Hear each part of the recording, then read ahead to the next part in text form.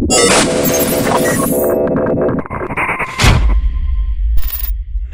Theory. What's going on, everybody? Brian here with Nerd Theory, and as promised, I am going to show you my Blu-ray collection, but I decided there's just a little bit too much, so I'm actually going to break this into parts. So the first part is actually going to be the Criterion, what I've collected over time, and even actually as of recently, with the Barnes & Noble half-off sale, I grabbed a few things, and I'll kind of point those out along the way. But I decided to go with this just because the sale's going on, and chances are I'm going to be getting more here in the coming 2 or 3 days because I have a problem.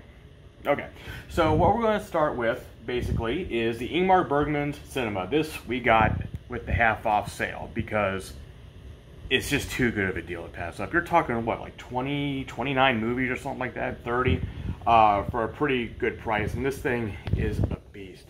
Ingmar Bergman, reason we decided with this one is essentially that my wife went to Barnes & Noble, started picking up Criterions, and noticed that every single one that interested her was an Ingmar Bergman movie. So we just decided, you know what, screw it. Let's just get the whole set at some point, and we end up doing. In fact, as you go into the actual single Criterion titles, there's going to be some Ingmar Bergman, so we kind of double dipped in a way. So we got that.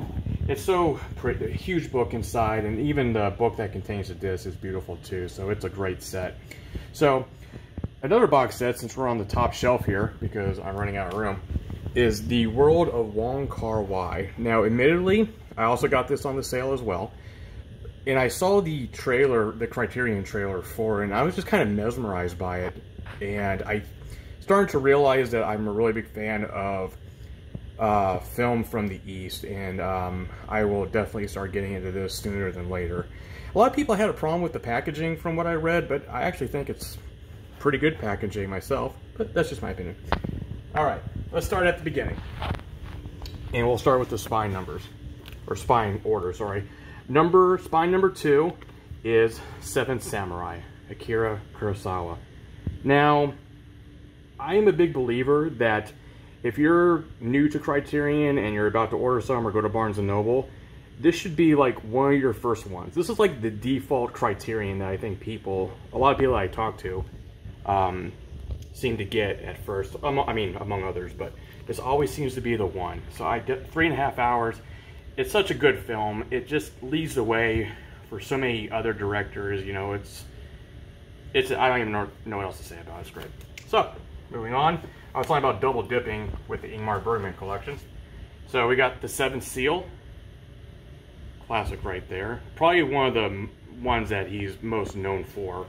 I mean, among others, but that seems to be the one. Oh, and that one was spine number 11. Now, spine number 13. Jonathan Demme's Silence of the Lambs. I don't really know what to say about this movie that most people don't already know, so I'm just going to say this is probably one of the best digipacks with the artwork with it. I mean, Jodie Foster, Anthony Hopkins. It's a classic, and I just think it's one of those things that you should get. I mean, come on, look at that. It's fantastic.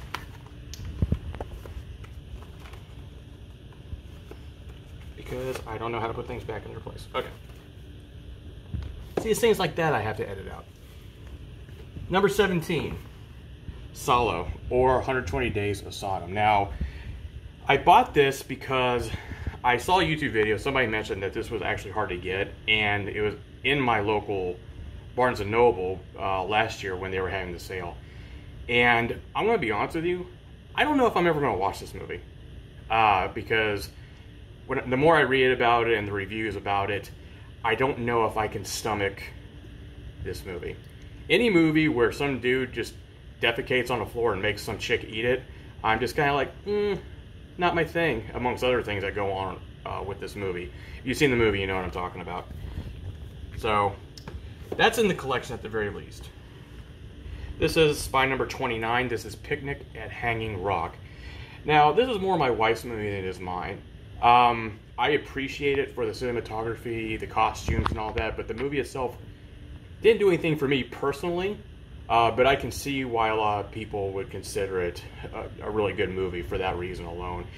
I just felt like there needed to be more it was a kind of supernatural element with the girls disappearing, spoiler alert, but I think that could have been played out a little bit more, but it wasn't. And I know it's not all about that.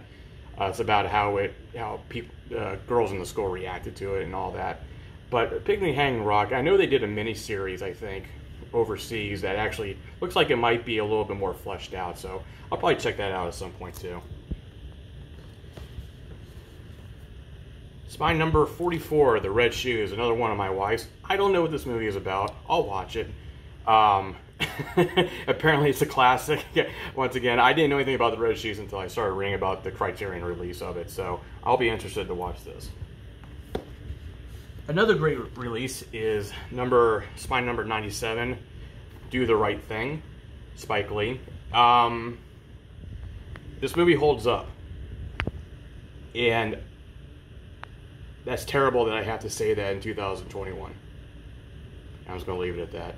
Spike Lee, you know, what can you say about that? Danny Aiello, Ruby Dee, Spike Lee, Bill Nunn, John Turturro, they all did fantastic with this movie. And I do think it's a definite for anybody's collection. Number 133, The Vanishing.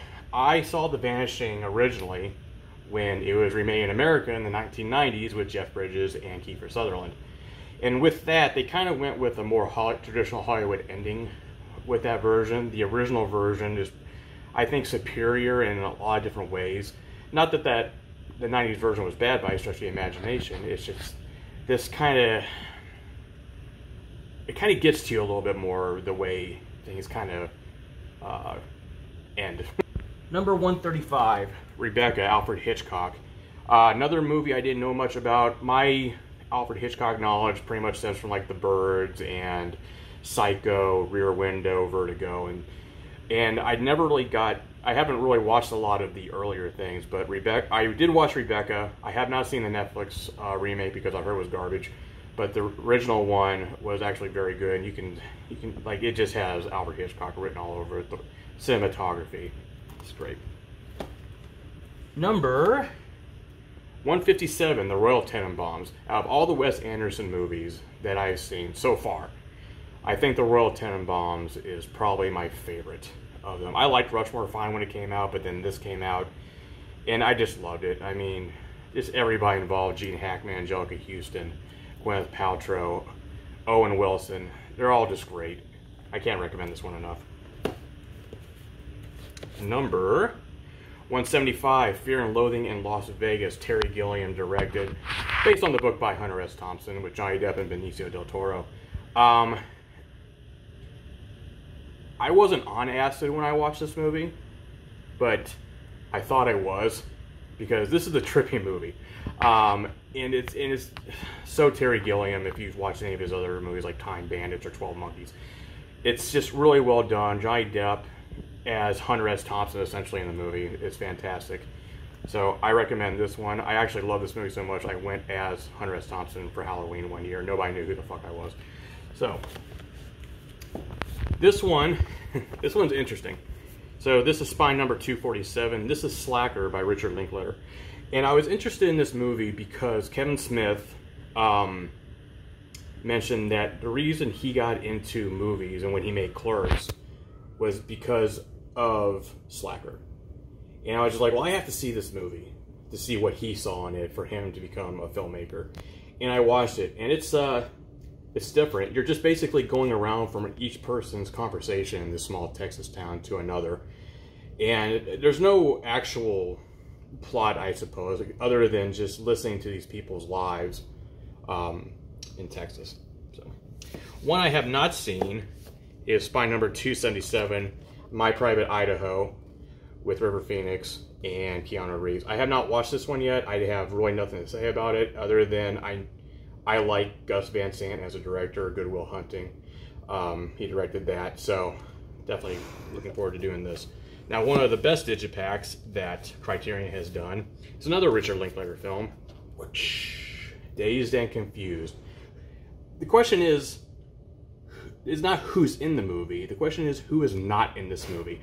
So, and I think the packaging, it's just so great. I mean, you can tell there's just a lot of love and care going into it, and I appreciate that with any Blu-rays that I collect with Richard Linklater. And I actually didn't watch this until I bought it. It was kind of a blind buy.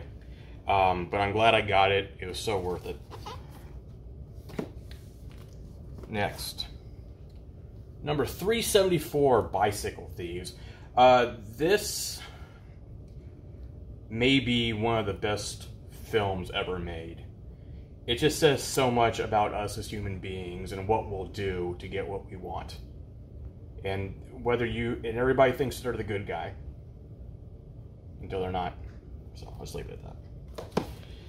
Next one, Ang Lee, is 426 Ang Lee's The Ice Storm. I actually really like this movie. I like the cinematography. I like the costumes in it. Everybody did well in it. Like, who was it? Joan Allen, Elijah Wood, Christina Ricci, Sigourney Weaver, Kevin Kline. It was just this kind of strange, I shouldn't say strange look, but this look to kind of the upper middle class America in the 70s. Next one on the list here, I shouldn't say list, on the shelf, is number 445, The Earrings of Madame de... Day. I don't know. My wife's correcting me as I go along. I have not watched this one yet. This is a 2K restoration of a film back from 1953, so I don't have any opinion of it because I haven't seen it yet. And this was also done on the 50% off sale. Next, Wim Wenders' Paris, Texas Spine 501. This is the same director as Wings of Desire, if you ever watched that movie. Of all the list and YouTube videos I watch, especially for watch the Criterion closet videos, those are always great to watch.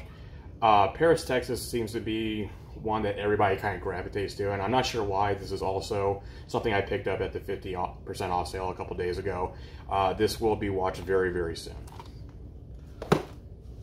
Aha. Next, Spine number 538, Paths of Glory, Stanley Kubrick. Stanley Kubrick is my favorite director, has been since I was a teenager. When he died, I took it kind of hard. But I think Paths of Glory is probably, arguably, one of the best World War I films. And there hasn't really been that many in the grand scheme of things. Everybody talks about, does World War II or Vietnam, and those are great. But not a lot of World War I films. So I would put this probably close to the top. Next one maybe being 1917. But Stanley Kubrick's Paths of Glory, one of his first movies. It's great. And Kirk Douglas is great in it as well. So next one is Spine number 542, Antichrist. Lars von Trier. I kind of had this love-hate relationship with this director.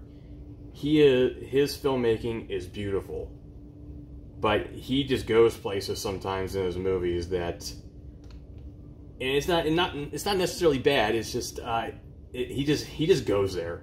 And if you've never seen Antichrist, I don't want to tell you anything that goes on with it, because it's very surreal.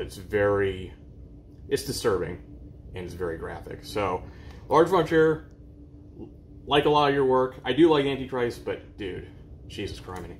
All right, next, Brian De Palma's Blowout, Spine number 562. As I've gotten older, I have appreciated Brian De Palma more and more. Dressed to Kill, The Untouchables, Mission Impossible.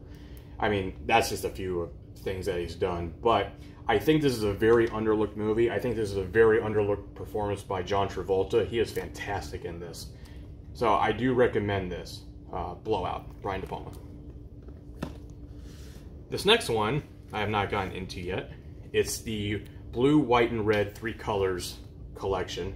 I got this on a half-off sale last year because I've heard a lot about it, but I'm not going to really go into it because I don't know enough because I haven't watched it. So there's that. Next up is a classic, Spine number 591, 12 Angry Men. What can I say about this movie? It stands the test of time. Classic. I think Sidney Lumet is one of the best directors that has ever graced Hollywood, and yeah, Henry Fonda is so good, especially the knife scene. If you see the movie, you know what I'm talking about. The knife scene. Oof. Next, Spike Jonze's Being John Malkovich, Spine number 611. I'm going to be honest, I haven't watched this movie since it came out in 1999. I bought it a couple days ago at the half-off sale. I remembered that I liked it, but I couldn't remember why I liked it. But then I remembered I like Spike Jonze and the movies he's done over time. So I'm like, I think this is a must-have. Next, Shallow Grave, Spy number 616. One of Danny Boyle's first movies, if not his first. It's probably one of his first. Ewan McGregor in this movie is fantastic. You look at this and the way it's cut, the way it's shot, and it just screams Danny Boyle. And then I think he just got better and better over time. So this is a great kind of crime. I'm not going to, yeah, it is crime. And it's about friends and what greed does between them. So, recommend that. David Fincher is probably coming up as one of my top 5 directors. And I think a movie that gets underlooked in his filmography is The Game with Michael Douglas and Sean Penn. This movie, I love this movie. I don't even know know what else to say. In 1997, when I watched it, like the ending just threw me. Like, wow. Like, once again, you know what I'm talking about.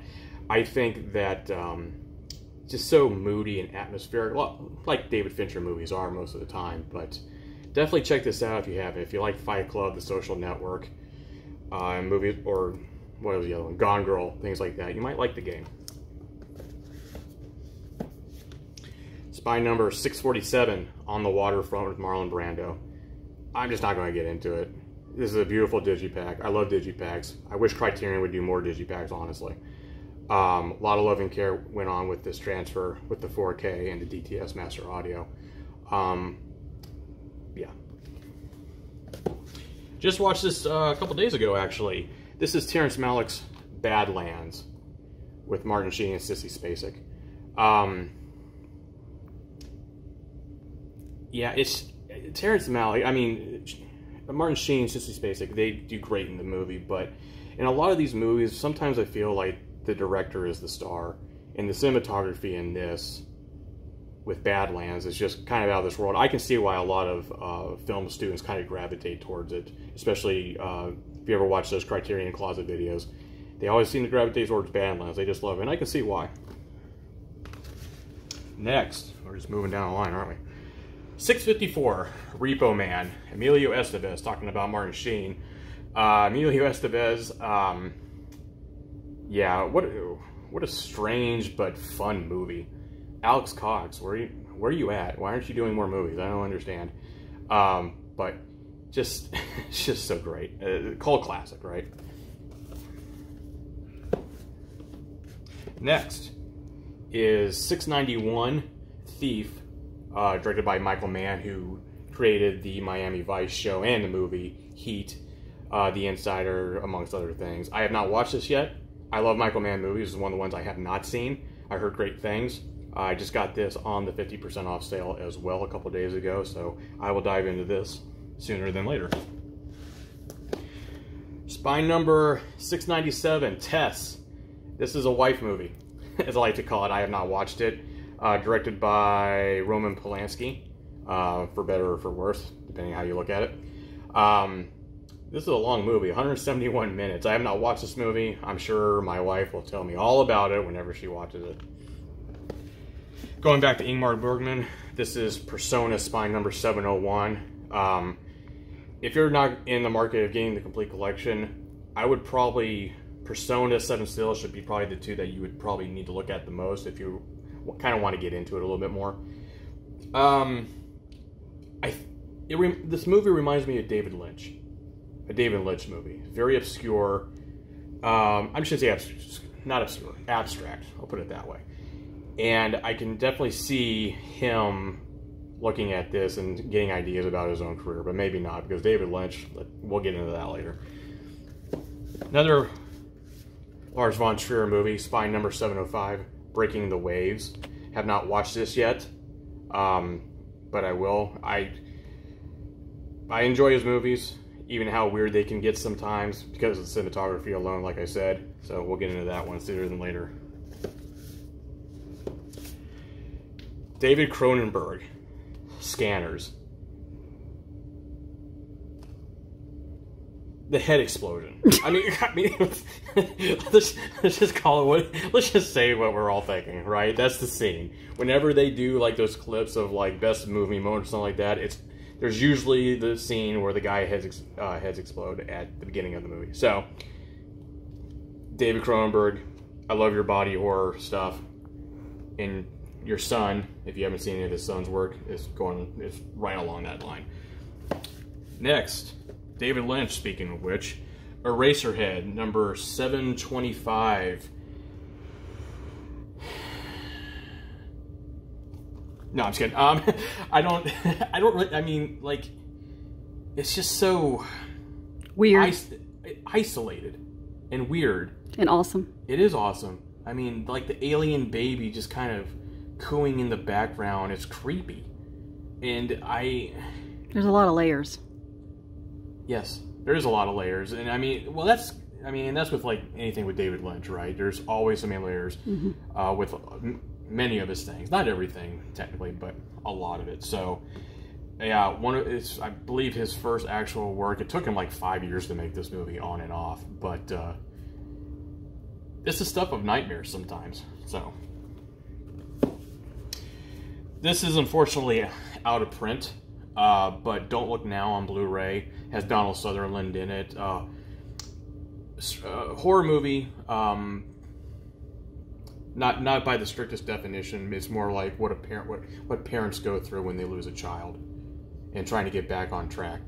I think it is a strange movie, but I think it's very brilliant because you don't really see what's going to happen towards the end of the movie. It's beautiful. Yeah.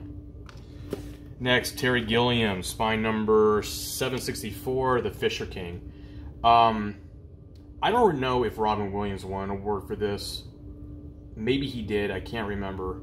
I'm trying to read it on the side here as I talk, but I don't think he did. What a performance with Robin Williams in this movie alongside Jeff Bridges. Very heartbreaking story when you get down to it. With his character, everything eventually turns out okay, but the restaurant scene in the movie is probably what's going to get you the most. So this is another wifey one. This is 775, A Room with a View. I actually watched this. It was fine. A lot of these movies that take place back, I don't know, whenever, 1800s, I guess, early 1900s. I like my historical ones. I know you do, and and it's good. It has good performances. Helena Bonham Carter. I don't know if she's really did anything big before this, but she's quite lovely in this. She did very, very well. Daniel Day-Lewis is in this as well. So a lot of people kind of starting off were in this movie. So if you like that kind of thing, these kind of movies, definitely check it out. Going back to Wes Anderson, Spine number 776, Moonrise Kingdom. Have not watched this yet. One of the few Wes Anderson movies I have not seen. So this will be seen sooner than later for sure. Oh, and a digipack. It's very lovely. Going back to David Lynch, Spine number 779, Mulholland Drive. Out of all the David Lynch movies, this is probably my favorite. I know, like, everybody seems to say that. Mulholland Drive being the favorite, but there's a reason for that. It's a story about, I like stories about Hollywood in general, whether it's old Hollywood or new Hollywood. But when you start taking it to this kind of like dual persona type of road that I believe that this goes down, I say this probably not knowing what the hell I'm talking about, by the way, but this movie is very mesmerizing for me, and Naomi Watts does a hell of a job in it as well. Lady Snowblood. This is actually two movies, Lady Snowblood and Lady Snowblood Love Song of Vengeance. If you ever seen any Quentin Tarantino movie, especially the Kill Bill ones, you can definitely see where the inspiration comes from. And I believe, and it might be true, I'm not sure, but I believe that he watched this movie and there was a lot of ideas that were planted because of it. So, very good. I haven't seen the second one yet, but the first one was fantastic. We watched it on the Criterion channel. So, Going back to Stanley Kubrick. 821, Dr. Strangelove, or How I Learned to Stop Worrying and Love the Bomb. Stanley Kubrick, black and white, Peter Sellers, George C. Scott. Very funny movie. I know it's basically poking fun at war. It's surprisingly funny. Yeah, they're just poking fun, you know. It's, oh, there's a word for it I can't think of right now. Tongue-in-cheek. Well, not tongue-in-cheek, but God, somebody's going to comment on below, it's this, you moron. But it's very, yeah, it's self-aware. It's very aware of what it's doing as far as talking about war. So definitely another wifey movie, just because I don't really get into musicals. But here's Valley of the Dolls, spine number 835, and I feel, and it wasn't bad. I actually didn't mind the movie so much because it's dealing with fame, essentially. And how it affects different people. Okay, so, I have to say it. Okay. A lot of my picks are because I read the books, I fall in love with the books, and then I have to see the movie. And a lot of these are where it's coming from. No, it's fair enough. Fair enough. So, yeah, not a bad movie at all, though. I liked it more than I thought it would, I'll put it that way. Next, Paul Thomas Anderson's Punk Drunk Love, spine number 843 with Adam Sandler. I think that this movie is very overlooked, and there's someone knocking at my door. Satire. That's the word I was thinking of with the Doctor Strangelove. It's a satire about war. Yeah. Okay, so the next one is, don't shake your head at me, 843 is Punk Drunk Love. I think people really, at the time, really dismissed this movie. Because of Adam Sandler kind of taking on a more serious role for the first time, I believe. And I think he did really well with the movie, alongside with Emily Watson as well. I feel sorry for the poor guy more than anything in this movie. But you can definitely see, like, Adam Sandler is at least back then, was very known for having characters that kind of went off the deep end. And he does this in this movie, but not just because to get a laugh out of you. He does it because he's mentally, it seemed like, in a lot of pain. So, but yeah. Squid and the Whale, spine number 845. Noah Baumbach directed this, who also did A Marriage Story. That's also on the Criterion, which I don't have. I'm very mixed about this movie. I understand what it was going for, but everybody in this movie, maybe aside from the mother, is so effing pretentious. And that's probably the point. You're not really supposed to like a lot of these characters, I think. I know I didn't personally. Other people probably have a different opinion about it, which is fine.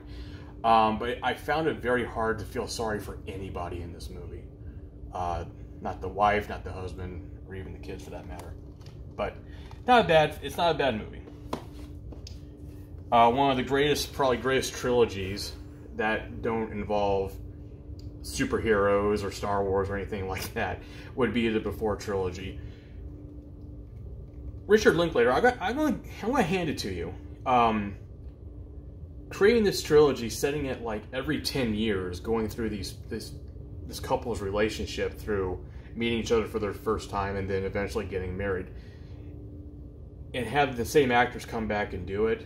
I think that's really, really great. I know he did it with Boyhood, where he shot it for so many years over the time. That's a lot of guts. I mean, what happens, if someone, God forbid, dies or something during these productions? And I know this isn't exactly the same, because he probably could have just ended it with 2 movies if he really had to.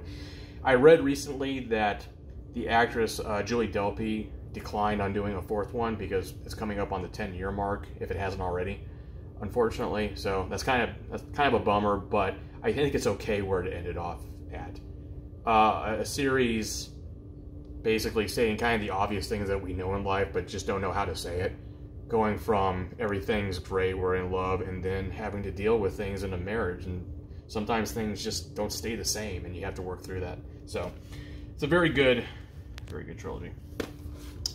Mildred Pierce, this was on the half-off sale a couple days ago. I have not watched this. This was a request from my wife, but I am interested in it. I'm interested with older movies. So we'll definitely get into this. Next up, this is also on the half-off sale. This is spine 872. This is Ghost World. This is probably the closest thing to a Daria movie that you're ever going to get to. Just very sarcastic, really well done script. I hadn't seen it in a long time, but I remembered liking it when I watched it. And when I discovered it was on Criterion, I just had to do it. So, Ghost World. Going back to Stanley Kubrick's Barry Lyndon, Spy Number 897. This is one of my wife's favorite movies. She had not seen it until I introduced it to her, last year I think it was. Because she this is one of those movies that take place way back, back in England, or Scotland rather, with kings and lords and all that. But it's one of the few movies like that I like, and it's probably because it's directed by Stanley Kubrick. But the cinematography in this, in terms of how they use candlelight to illuminate the rest of the, make special lenses to illuminate the rest of the room. I don't know. I know what I'm saying. I'm just getting tongue-tied. So, Barry Lyndon. Awesome. Going back to David Lynch. Spy Number 898, Twin Peaks Fire Walk With Me. This movie got shit on a lot when it came out. And it was coming from a time when Twin Peaks was this really big thing that ended suddenly because the second season kind of sucked. And the way it ended, I think a lot of people thought that this was going to be some sort of sequel to, what happened with Agent Cooper. And it wasn't. It was about what was going on with Laura Palmer. And I think that, in retrospect, and I didn't watch this back when I was a kid, but in retrospect, looking at it, or thinking about it even more after watching the series, I think that was a better call. Because how do you feel pain for someone if you don't know what they had to go through to get to that point? So, I think this is a very well done movie. It's David Lynch, so it is weird, but if you watch David Lynch, you already know that, so. Thomas Paine's Election. Spy Number 904 has Reese Witherspoon and Matthew Broderick. I like this movie overall. It's not one of my favorite movies, but my wife loves it. So we got an Election. I haven't watched it yet since we got it, but we will for sure. So next up is a classic, The Breakfast Club. John Hughes. What are you going to say at this point about The Breakfast Club? Right? Our child's one of her favorite movies. Yeah, it's one of our kids' favorite movies, so hopefully we're raising her right. Next, another George Romero's Night of the Living Dead, Spy Number 909. Father of zombie films, right? Just go back to the original.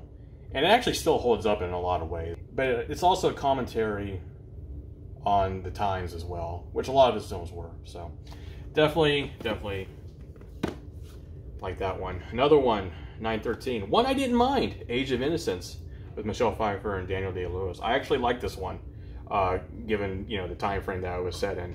But this is actually a Martin Scorsese movie. A lot of people, I don't think, really know that going into it sometimes.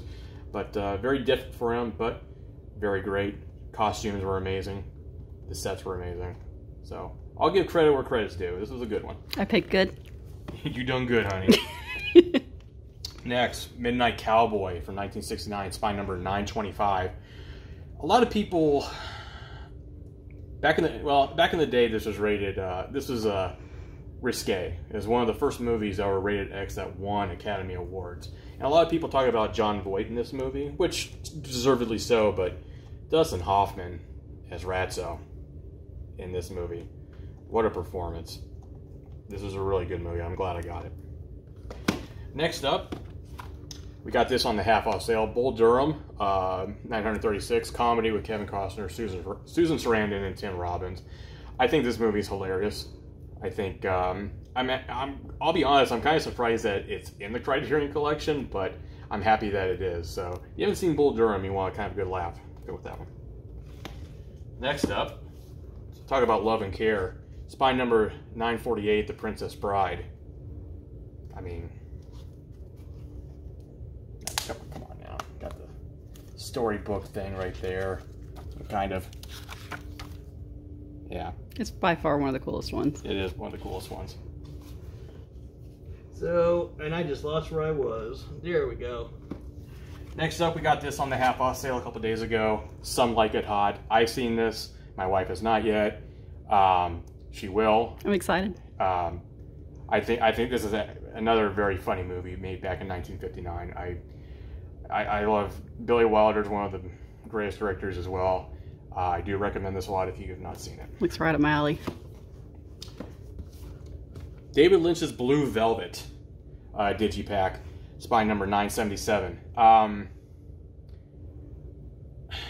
Dennis Hopper is terrifying in this movie.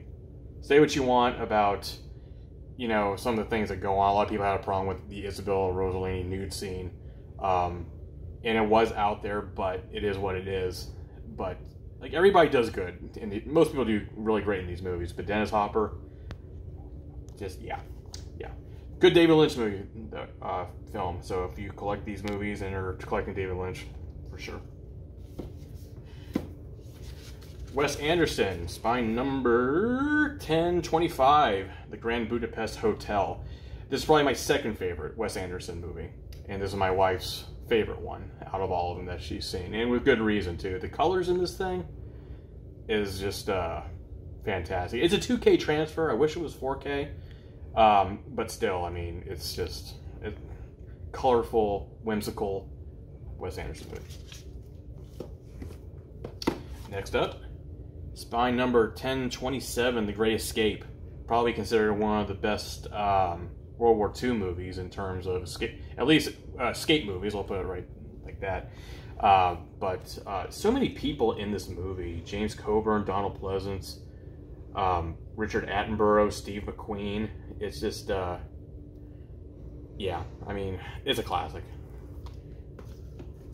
Next up, the surprise of the year, for me, I didn't think I was going to like as much as I did, is A Portrait of a Lady on Fire, spine number 1034. It's a beautiful movie, all throughout. The performances in it, the relationship between the two women in the movie is it was unexpected. I think it was unexpected for a lot of people. The year it came out was 2019, so definitely Criterion worthy for sure. Spine number 1035. This one's kind of tough to talk about. Come and see. This is probably the scariest war movie, or one of the best war movies that you have probably never seen. One of the most realistic. Yeah, it's not based. They're not American soldiers. It's based in Russia, and it's heart-wrenching. It's a tough watch, for sure. Just all the things that this poor kid has to go through, and I have to give props too for like the makeup department and things like that, because when this movie starts off, the young boy that we kind of focus on through the movie starts off this very idealistic kid. I'm going to fight the war, I'm going to do the right thing. And then you can just see him age. Mm-hmm. Even though he probably really didn't age that much. When you get to the end of the film, and I'm sure it's the way that the dirt and all that's piled on his face, making his the creases in his face show up a little bit more. But he just looks old. Yeah, it isn't like he grew up. It's like he literally got old. Yeah.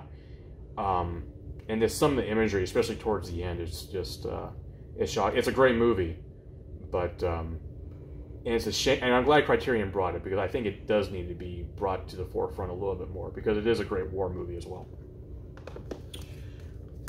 Getting towards the end, guys. Spine number 1037. War of the Worlds. Apparently I need to wrap this up. War of the Worlds, the original, Aliens, great movie. David Lynch's The Elephant Man, one of the movies that he won an award for, I believe. Elephant Man, if you haven't seen it, I highly recommend it. One of his best works. Spine number 1054, Bong Joon-ho's Parasite. Look at that. And I like the fact that it's like the...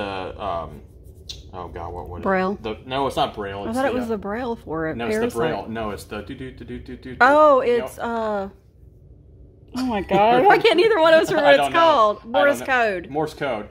The Morse code spells out Parasite. Oh, God. If no one ever realized that. So, great movie. Award-winning. Sorry, guys. It's late. It is late. I don't know why I decided to do this, to be honest with you. Moonstruck. Never seen it before. Cher's great. is a great singer too, but really a great actress in Moonstruck, along with Nicolas Cage and Olympia Dukakis in this movie. So another one your wife introduced you to. It is. I'll give credit where credit's due. You did introduce me. Crash, and this isn't the Crash that won the Best Picture award for whatever reason. Not at all. This is Crash where people get turned on by car wrecks. It's weird. It's awesome. Weird, and it's another David Cronenberg movie. So it's awesome in an uncomfortable kind of way. Smooth Talk. We watched this. This is kind of more of a blind buy, really. But it kind of, it starts off, you kind of have this idealistic, or not idealistic, but this girl that just wants to kind of grow up, played by Laura Dern, who apparently is like one of the tallest women on the planet, because like she's like supposed to be 16, 17. She's super tall. She looks like 28 in the movie, but it gets really creepy towards the end. Yeah. So, Memories of Murder, Bong Joon-ho. We watched this before we bought the Criterion. Another great film by him. He can do no wrong. Yeah, I'm starting to think the same thing based on what I watched so far. So, one of the newer ones, definitely go with. Check that out. Fast Times at Ridgemont High, classic from 1982. Just watched this the other day. There's a lot of nudity. I forgot how much nudity was actually in this movie. It's a lot more nudity as far as what's in it. But it's funny as hell. Yeah. Perfect 80s movie. It's almost like Mallrats, only set in 1982 in a lot of ways. And then finally, another box set. This is actually the Guillermo del Toro trilogy that has... This is my holy grail. The Holy Grail, Kronos, The Devil's Backbone, and Pan's Labyrinth. You gonna open it up? Do we have time to? You got like 3 minutes. Oh, okay, so I went through that pretty quick. So, I mean, yeah, just going through it, it's just so pretty looking. The way I pitched a hissy fit for this. She did, and just like everything else, she always... This was my Mother's Day gift, so it was totally awesome. Yeah. So, kind of folds out like that. You got this huge... Yeah, the book's gigantic. It's awesome. In there. And then you got the Pan's Labyrinth creature. So pretty. In there as well, so. That this was coming out. So, where's the lid for that? There we go. So that's pretty much it, guys. Like I said, this would have been a huge video if I decided to do all of these at once, and I'm glad I did it this way. Yeah, you're going to have to break them up. I'm going to have to break it up. Maybe next time we'll do Arrow or something like that. But I wanted to do this first because I have more Criterion coming in, so that way I can do Criterion hauls, videos and stuff like that, and you already have an idea of what I already have. So with that, I'm Brian with Nerd Theory. Thanks for sticking around for this long, because I don't know how long this video is. Please like, subscribe, all that good stuff to keep up with what I collect. Thanks.